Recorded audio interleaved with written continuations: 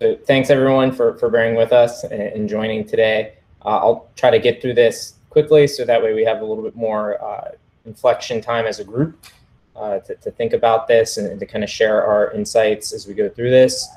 That being said, I'll start with a quote from Joseph Campbell, Hero with a Thousand Faces. And so this is really like the thesis that, the hero's journey, it was where the hero ventures forth from the world of the common day into a region of supernatural wonder. Fabulous forces are there encountered and a decisive victory is won. And the hero comes back from this mysterious adventure with the power to bestow boons on his fellow man. That pattern should sound really familiar. It's kind of a recipe for some of the greater stories. But Joseph Campbell's theory is that story and recognizing it is kind of embedded collectively throughout humanity, because we find this pattern in all sorts of cultures and all sorts of history. And so I'll talk a little bit about myself, an overview of what I see as one of the problems that we have right now with the DevOps movement, and kind of reskilling our organic talent as a solution, and using these patterns and these stories as a means to kind of detect where we are, our role, and how we can help pull some of these efforts through these different transitions and thresholds. And what I hope the insight that you'll find is that often there's a lot out in the unknown, things that we haven't done, things that we don't know. And typically we will sometimes feel like the answer is out there. And so we're gonna pull a team together and we're gonna go out there and find the answer, only to go through these trials and tribulations and realize in the end, through that trial, that answer was within us the whole time. The team, your skills and things like that, it was the secret to success the whole time, but it was going through that process that you kind of achieved it. So a little bit about me. I'm just here in a personal capacity. I am an active duty major in the Marine Corps, originally from Florida, commissioned via the Naval Academy in 2007. Started out as a logistics officer, did time with ground units, transitioned into technology, became an information scientist, just finished a tour in the Pentagon as a technology consultant for the Chief Information Officer of the Marine Corps. So here today in a personal capacity as a member of the DevOps community of practice. So nothing in here is, I'm not representing the DoD or any government agency. These stories and these anecdotes are based on my experiences and personal observations while I've gone through that, though. So just a quick overview of what we think that this problem could be, and I hope drew you into this dialogue today. That digital talent for these, the teams that are doing the DevOps patterns, they're really hard to get, they're hard to keep. And what if we reskilled our current workforce? And the value proposition there is that we already have them, and we're in the best position to transform them. And so the model that we could use is this hero's journey. So everyone has a role to play. Those who are joining those teams, those who are leading them, those who are enabling them, and answering this call into that unknown of what DevOps and that has to offer, and realizing again that the elixir isn't out there; it's hidden within, but we still need to go through these patterns to get those insights in that kind of experience. So what this is to help us do is to know where we are, where those thresholds and transitions are, and help pull people through it, and how we keep leveling up. And the biggest part is that you should take away from this is telling the story. So as you tell the story, this should help you figure out that pattern of what the story is and how to kind of explain what we've been through and where those challenges are. Now, this I found in between doing this talk and today, this is something that a consultant at Amplitude shared. And this is what I think a lot of us are struggling with and going through, is this kind of transition of teams from these waterfall, siloed, deep external handoffs, and then getting to these DevOps approaches. And what ultimately Amplitude's view is the product team being kind of the ultimate team that you would come up with, that is, the team itself does everything from opportunity selection through running those digital solutions in production. And what my story personally, it kind of went with, is starting out in like a waterfall team, and through the help of many different players and things like that, we were able to kind of level up towards like this design as a team member DevOps. And I saw quite a few people joined who've touched and were a part of that journey that the Marine Corps has had in this. And so that being said, the story always starts in this ordinary world. And so for a lot of us, we see like, this legacy IT and the status quo. There's a ton of manual work going on. SneakerNet is like where people are literally passing drives and disks and things like that to get information around. And we measure time in quarters and years, and just everyone's okay with this. And as you can see, these stories that, whether it's Lord of the Rings, Star Wars, The Matrix, they all start out there.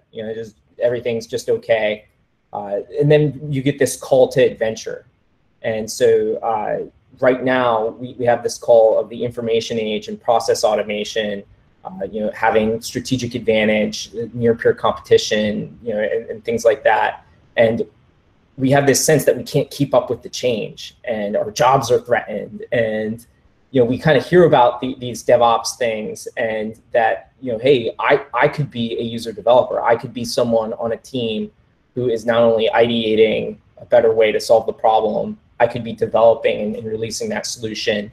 And so that was kind of one of the things that I heard, as a solution. That was the call to adventure for me. And there was this moment of refusing the call. That, we can't compete with industry. I'm not a tech person, and even appealing to my organization, being like, train me. And they're like, why? You'll just leave us. And this isn't what we do here. And, you show them examples of the great things, and then they say like, well, that won't work here. And so there's always kind of this refusal of the call, whether it be by an individual or a group. And typically what happens is there's this meeting of the mentor, and you'll find that there are these kind of closet IT people and DevOps practitioners out there. For me, it was meeting people at Defense Digital Service, the White House Presidential Innovation Fellows, a lot of the members here from 18F, and realizing that there was a whole community out there of Code for America people and active duty technologists that I had no idea were within our ranks, but kind of hidden by the occupation codes that we have. And then some nonprofits, even like Defense Entrepreneurs Forum, where you could build these teams and kind of stand up these journeys that self-organize and get after it, and have these people who can kind of guide you. So there's this crossing of the first threshold. So for me, it was joining a digital transformation project. And it was, it had to deal with IT asset management and IT lifecycle management. And the big struggle was, we'll get into maybe a little bit more of what the ordeals were, but it was the transition from Windows 7 to Windows 10 and just struggling to do that. So there's usually these projects, there are experiments with legitimate sponsors, and this change to balance teams. So design, engineering, product. And that goes back to that slide I showed of different levels of teams, that you build a team that has all of these capabilities within it. And when you look back at these stories that we're used to, okay, like that's Neo becoming a part of the Matrix group, getting Chewie and Han on board in Star Wars with going to Alderaan, with the Lord of the Rings, it's getting the fellowship together and getting them out the door. Then comes the test, the allies and the enemies, and this is where the story gets interesting. And this is where you get like your first valuable iteration. You make something that's useful.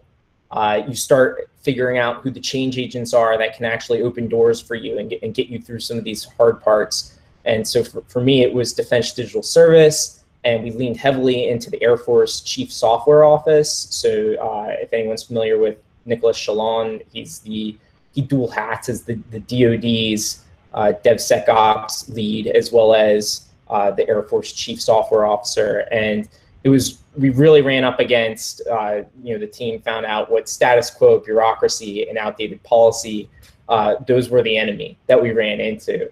So those were our bullrogs, this demon that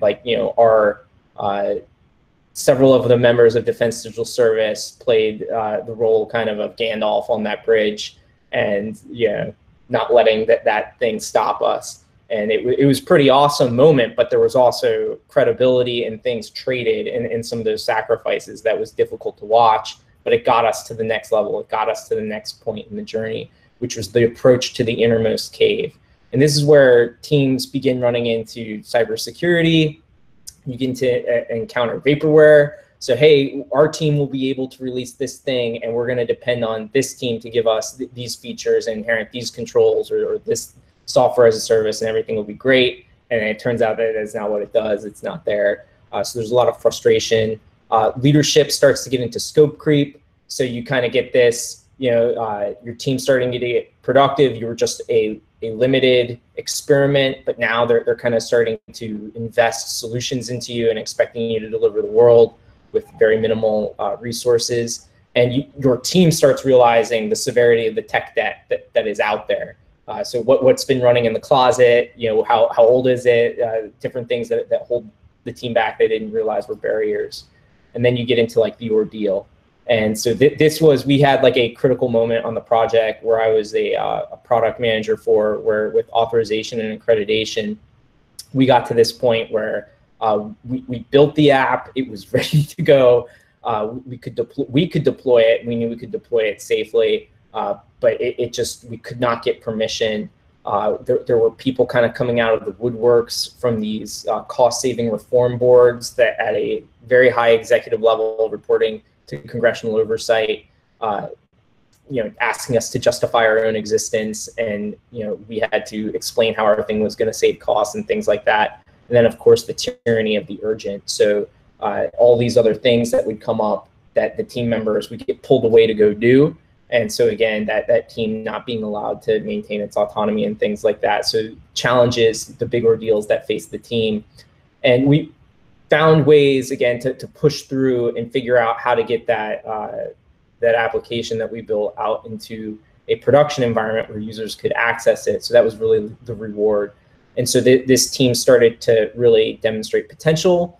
There were new identities formed. So we had people who really started identifying with those DevOps roles where it's like, hey, I might be the information system security person, but I also know that during a planning session or during a retrospective, I'm also the Scrum Master. I facilitate things. We communicate things a certain way. So these identities were becoming formed, and the challenge of increased roles and responsibilities. So with that, came a lot of people having to level up or more being expected of them, and there's this road back towards the known, and this false summit kind of happens. And so you got through that ordeal, you were able to prove the policy wonks wrong and things like that. And there was there's this moment on the team where we were kind of bad rebels. Like, we knew better than the policy people. We're just going to do what we want to do anyways, despite the organization.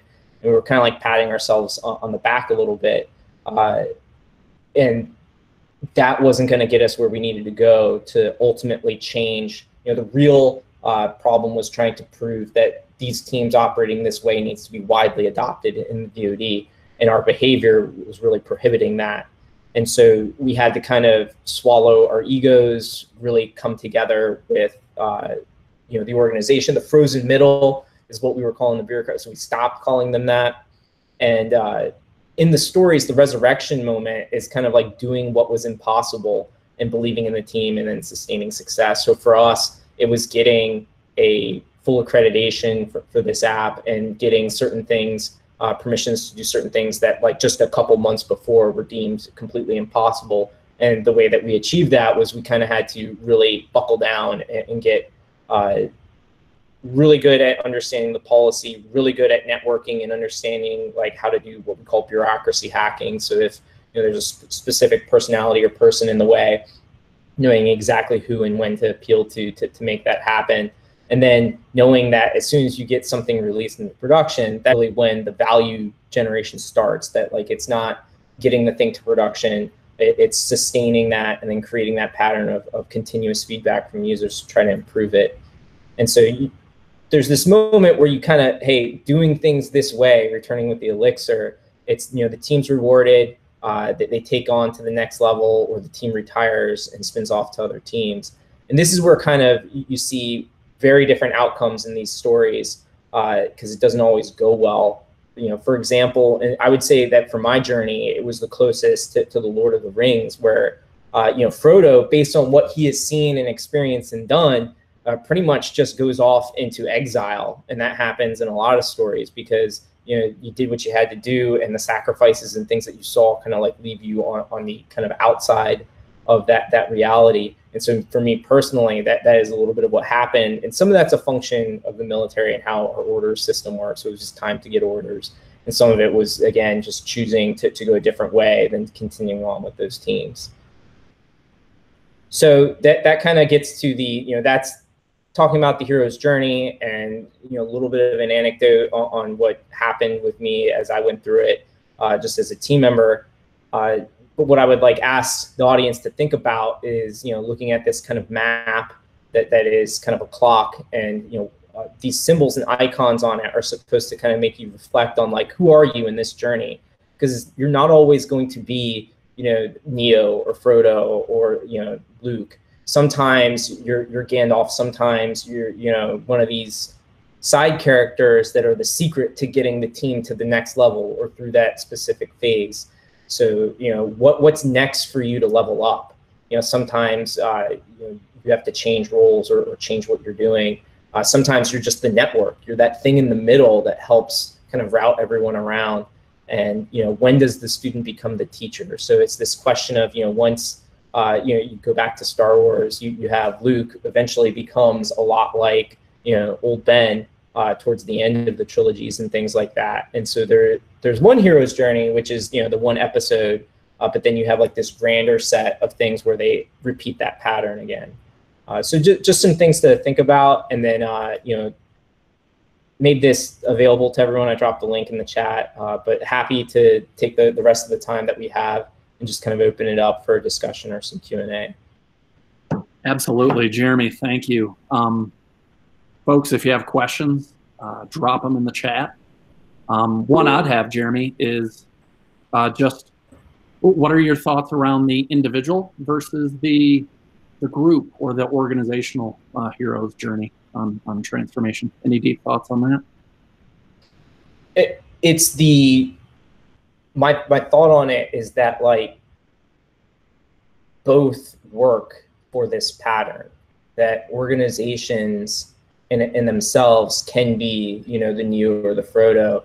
And I've seen things with the Air Force and with some of these product teams like login.gov or the VA and things like that, where that entire team, that entire product team and that part of the organization have transformed. And now they're kind of in this mode of where they're facilitating and helping. Yes, there were many individuals who leveled up through those journeys and had that journey, but those teams in themselves and the organizations as a whole also kind of go through that. And it's the hardest part with organizations is the organizational identity is way more lethargic than in individuals in terms of change. And so there's organizational memory and culture and things like that that just are harder to transform because they kind of are a life of their own. Yeah, thank you for that. A question from Kent. You mentioned working with and around the frozen middle. Can you talk about the challenges and solutions for this part of the effort?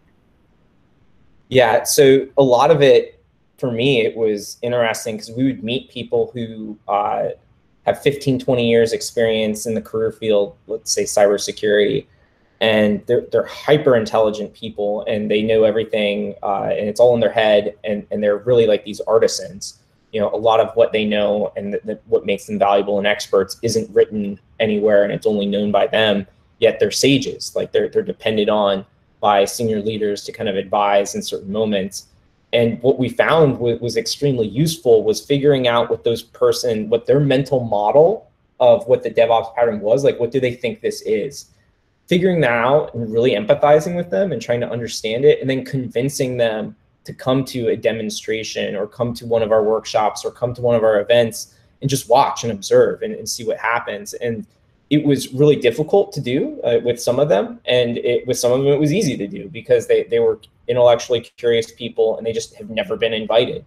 And we found that when they saw what we were doing and how we were doing it, And when they were at the table giving us feedback on, well, have you tried this? If you did this, I would support this. And seeing us immediately implement that feedback, we turned a lot of them to where even if they were no longer what we would call like an enemy or oppositional, they were facilitating now. They were helping us. And so that's, you can never overestimate the amount of effort and care that those relationships are going to take. And so that would be my advice, is turn the frozen middle into your closest ally. And you're going to have to use empathy and really get to know them and understand them to be able to achieve that. Absolutely, Jeremy. Question from Chris is, how do you tell that hero's journey in your resume? How do you communicate that? The simple short answer that a recruiter would tell you is that you should see progression from being like a junior developer, designer, whatever, leveling up into the senior positions and things like that. That's the simple answer. The reality that I found is that it's extremely difficult to tell that story with a resume, because it's extremely difficult to have any logical progression between effort and effort. Like, I've played so many different roles, and like right now I'm trying to get software engineering skills because I see playing that role on a team in the near future. And I've found that it is extremely difficult to communicate that in a resume. And my answer has been to have many resumes. So depending on who I'm talking to and who I'm trying to communicate to, I will customize that story because I know what effect I'm trying to have on them. I try to understand what their problem is. So whoever is using or looking at your resume, and then making sure that that resume, when they look at it, that you are you're the elf or the dwarf or the Neo that they're looking for. And just being honest, and not fabricating anything, but making sure that only so much can fit on a 1 or 2 page resume, just making sure that those essential elements are there. Yeah, Jeremy, thanks for that.